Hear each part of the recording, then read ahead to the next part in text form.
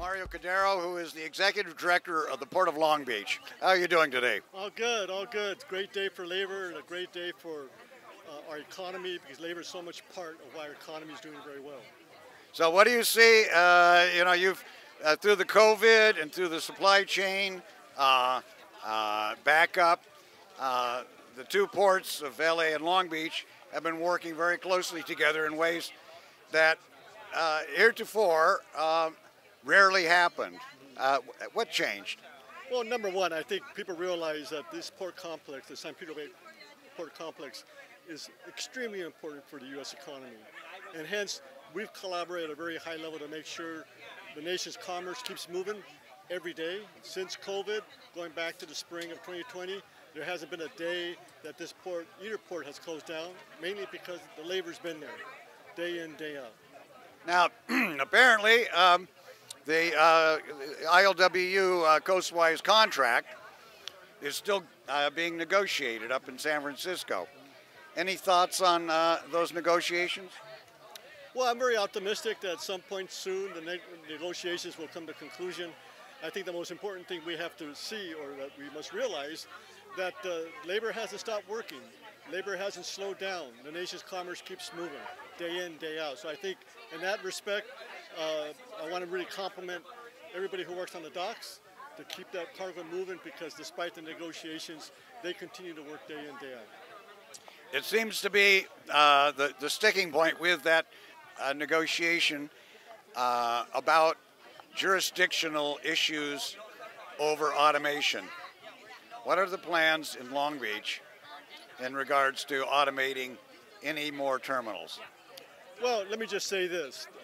The model that we went forward with the Long Beach Container Terminal, I don't see that happening again for a number of reasons. That kind of investment, the Port of Long Beach at no point forward is going to make any of that type of investment in the future.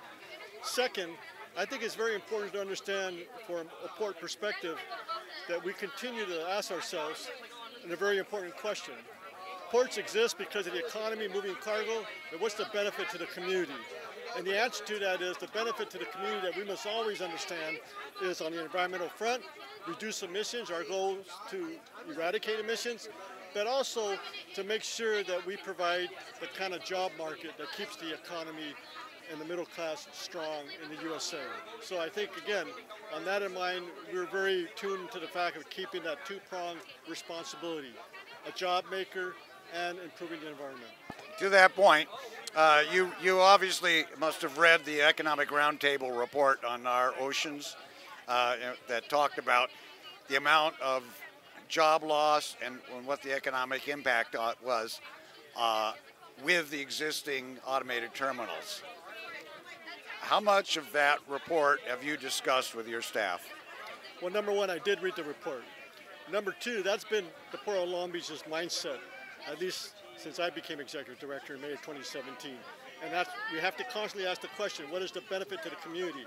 If you remember when I was a commissioner years back at the Port of Long Beach, I used to say that for this port complex, the question for us as a port and as a commission is, how does this business, in terms, I used to say we need to benefit the many as opposed to benefit the few. And what I meant was we need to be community engaged. Long Beach has a tremendous budget set aside for community grants, working with a nonprofit. So I think that's part of our mantra that we already have moved forward. So I agree with the study. And overall, with regard to the job loss, this is a question for the nation. Because if you go back to the report that McKinsey issued back in 2016, 1 in 3 jobs, as we know it, is going to be eliminated in this country if we pursue the fast track on robotics and automation. That's not something I think we need to, well, it's something I think, first of all, we need to really think about that. Have you talked with Joe Biden about this? Well, number one, I don't need to talk to the president on that issue because I'm pretty sure he agrees with that that position. And the position being is how jobs is so important to the American economy. And again, saying all that, obviously technology is going to continue to move in the way it's going to in many of the sectors, but we also have to stop and think and see how do we mitigate the impact. Great. Thank you. Mario Cordero, Executive Director of the Port of Los Angeles.